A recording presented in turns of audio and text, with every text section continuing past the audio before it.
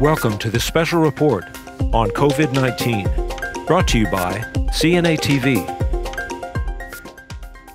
Welcome to the NAHCA COVID-19 report. I'm your host, Dane Henning.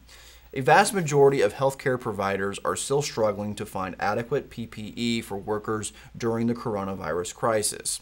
As of Friday afternoon, the pandemic has accounted for more than 11,000 nursing home deaths and more than 50,000 in the U.S. overall, according to various sources.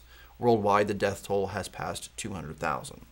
More than 70% of providers have been unable to find sufficient PPE supplies like masks, gowns, and face shields for healthcare workers, the American Healthcare Association has recently revealed. This syncs directly with the latest McKnight's Flash survey that was released on April 15th, which found that 71% of the respondents said they were experiencing PPE shortages.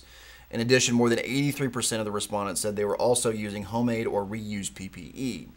2 months after the coronavirus outbreak hit the United States, the Associated Press reported that nursing homes have seen more than 11,000 deaths during the crisis. That number is a best guess estimate since not all states report their figures. Providers say they still don't have enough tests or resources to help control the spread. Providers are calling for federal and state leaders, particularly in New York, to continue working with long-term care during the pandemic.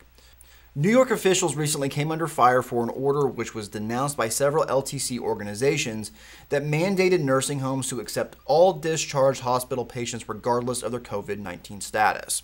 Providers have stated that the order has worsened the disease's spread in their facilities.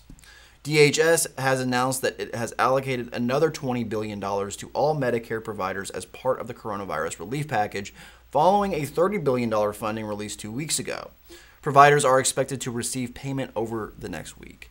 Thank you very much for joining us on this COVID-19 report, and we'll see you next time.